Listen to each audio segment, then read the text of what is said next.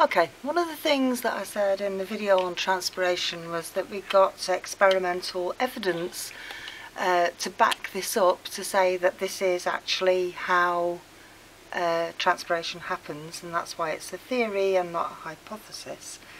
So I just want to walk you through the experimental evidence that transpiration happens like we think it does, and then we'll have a look at potometers. So I'll just draw a little leaf on here, and you'll remember that what is actually causing the water to move is this idea of evaporation and diffusion out of the leaf, which is then causing a pull on that column. So one of the sort of bits of experimental evidence that we can look at is evidence that looks at the rate of transpiration and when that movement actually starts.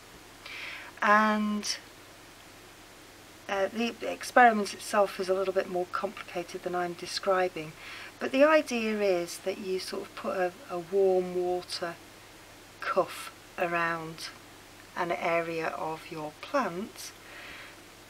So this is going to warm up the water.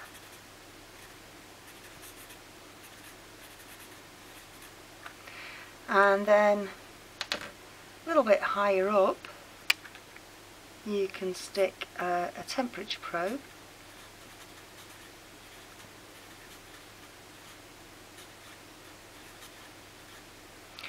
and the idea is, and I will need a filler pen to do this. I've got my glitter pen again. If anybody does know who this belongs to and wants to claim it, I'm happy to do that. So here you've got a distance.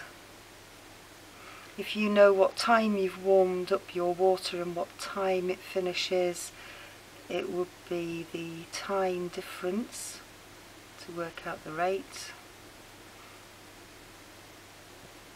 over the distance that warm water's travelled, and that would give you a rate of movement.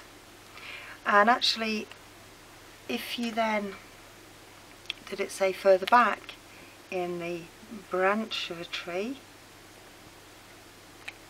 and you put your temperature probe in over the same distance, you'd see that it moves first up here, and then sort of later on it would move down there, and you could do that, you know, further down, and stick your temperature probe in and see that it moves even later in the day. So the very first thing in the morning the water's going to start moving here, but it's not going to be moving very well there, and certainly even less well there, and you can then work out that actually the movement starts at the top.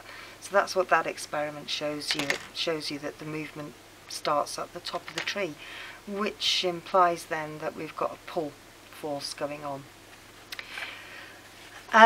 The other thing that I said in the video on transpiration was, of course, that the xylem and water column are stuck together by that force of adhesion. So if you can imagine your sort of xylem vessel and your tree trunk, and it's got the xylem and the water. We just did a longitudinal section going up that way, and of course as the, oops, if I do it like that, the faster the water's moving, the more stretchy the column is. So this column is under tension, which tends to then be narrower, so it's pulling in. And if you've got thousands and thousands of xylem vessels, of course what happens when the water's moving is that the tree trunk moves in. And so here we can see a little graph of change in tree trunk diameter. So we're measuring round it, and you can see that it gets narrower and it gets wider. And so these are just, you know, sort of, it's been measured there and there, 2 meters and 3 meters, and so there's our tree trunk getting narrower at sort of 12 noon, when the conditions are absolutely right for transpiration. So tree trunk diameter, and again, there have been questions on this before on different boards at different times, but you know, you've got to remember that your person writing your questions is hugely experienced in the ways of exam questions. So you might get a graph that sort of, you know, does that over a 24-hour period, and you may need to compare it to, say, a different graph of a different species that might be doing that. So not getting quite as narrow, and say, you know, why the circumference of the tree changes, or perhaps, you know, which one is adapted for a dry environment. So if it's reducing its diameter less, that means it's not doing as much transpiration, and that would certainly be an indicator that it might live in a dry environment. So tree trunk diameters, always a good one. Just going to get rid of this now and show you yet another exam style question, which just, I remember looking at this and thinking, oh my goodness. So this is a description of an experiment from 1727. This is how we've managed to build up so much evidence. And this guy, Stephen Hales, cut a branch off a tree about 1 metre long, and sealed the cut end and put a wet bladder over it. So sealing the end would mean that no water would escape, and a wet bladder just ensures that doesn't happen. Notice that his tree branch is upside down, as it were. However, do remember, where's the water going to be leaving from? It's going to be leaving from the leaves, and it's going to pull the water. Now it can't pull it from that end because that's cut and sealed, but what he's done at this end, at eye end, and you can probably read this for yourselves on the video, says he cut the other end of the branch and attached a little glass tube to it with water in it, and then dipped the whole thing in mercury down here. So this X, that's a bucket of mercury. I don't think they had health and safety in those days, to be honest. And he left it outside, warm afternoon, and the mercury, he said, went up by 30 centimetres. So what is happening here is that the water's evaporating from the leaves, it's pulling on this water, which is pulling the mercury out of the bucket. So the water and the mercury are stuck together. And then it says, when the mercury reached the cut end of the stem at I, reached up here, air bubbles appeared and the mercury ran back into the bowl. So the air bubble here is going to break the water column, and then you've not got that tension holding it up, and that's why the mercury drops down into the bowl. So why did he bother doing this? Well, it shows really that first of all the water movement is passive. It's not, and although we think, and you will have been taught at school, yes, it always moves from roots to leaves, obviously the root end of the plant will be there. It will go in either direction, but it couldn't, the water couldn't get out of there because of this sealing up of that end of the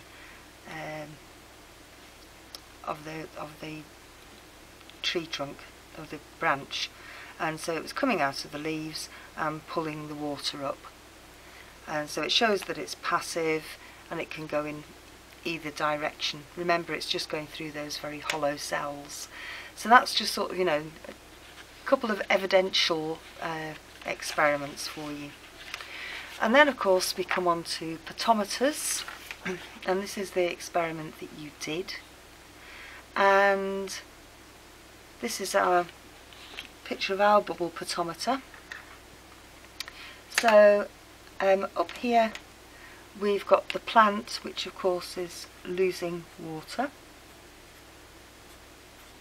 and it's therefore pulling water up its stem. The idea is, I'll just colour the water in, that all of this equipment all the way down is full of water. So that's sort of really important, that you set the thing up underwater, it's all full of water, you've got one continuous coherent stream. And we sort of drew in,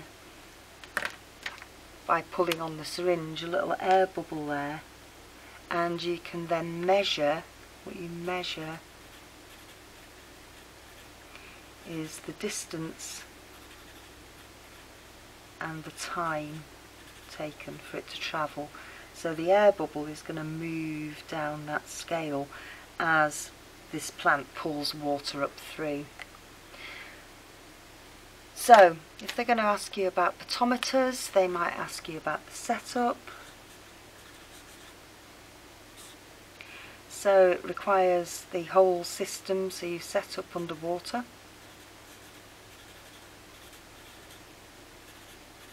Why is that important? No air bubbles and a continuous column of water.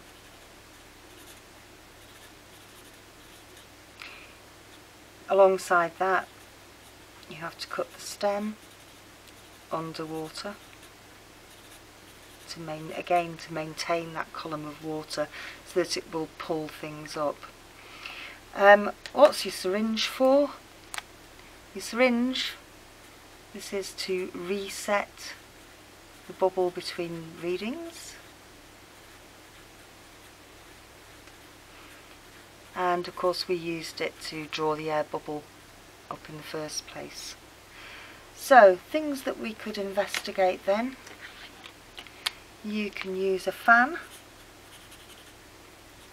to do wind speed. You can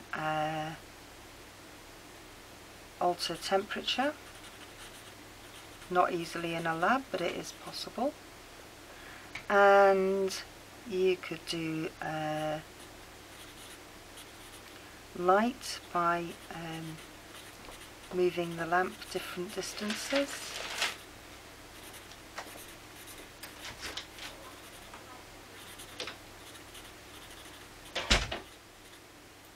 You could have filters for wavelength.